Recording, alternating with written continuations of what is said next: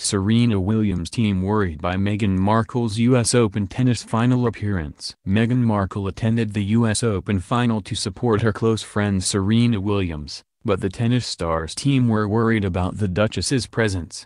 The Duchess of Sussex was seen cheering and supporting her friend Serena before she lost the U.S. Open final. Meghan watched her friend lose 6-3, 7-5 to Canada's Biana Andreescu, 19. However, before the match began, Serena's tennis coach was reportedly worried over the royals' presence. Serena's tennis coach Patrick Mouratoglou allegedly feared the Duchess's presence could be unlucky for Serena's performance. Members of Serena's team were reportedly concerned and superstitious over Meghan's presence, according to the New York Post celebrity site, Page 6.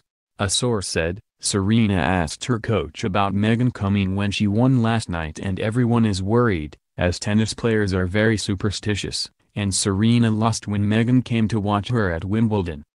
Williams' coach, Patrick, keeps telling her, "Focus, focus, focus." The aim is getting her to win her 24th Grand Slam. Before the match began, Meghan hugged the player's husband, Reddit founder Alexis Ohanian, and her mother Oration Price. If Serena won, it would have been her first Grand Slam since giving birth to her daughter Alexis in September 2017. The Duchess looked relaxed in a denim dress with a gray jacket over her shoulders and sunglasses hooked into her neckline. Vogue editor-in-chief Anna Wintour was seen sitting behind Meghan along with a host of other celebrities. Serena's sister, the former tennis star Venus Williams, was also spotted one row behind Meghan chatting to Ms. Wintour. Other celebrities at the event included legendary director Spike Lee, model Gigi Hadid, and model-turned-actress Cara Delevingne. Meghan left her baby son Archie Harrison in the care of her husband Prince Harry for her trip to New York. The trip was the first time she has returned to New York since her baby shower in Manhattan earlier this year. Serena is believed to have co-hosted the event at Manhattan's Mark Hotel with a variety of A-listers, the wife of Hollywood actor George Clooney,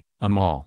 Serena and Meghan became friends after meeting at an American football Super Bowl party in 2010. Meghan also watched Serena play at the final this year at Wimbledon, where she also lost in straight sets. Meghan flew out without any staff apart from her royal protection police officers. The Duchess flew out to New York just 7 hours after Serena won the semi-finals. Her spokeswoman said the Duchess had paid to offset her carbon dioxide emissions. The Duchess's journey to New York is said to have generated 986 kilograms of carbon dioxide. Meghan also reportedly took a commercial flight from Heathrow Airport, not a private jet.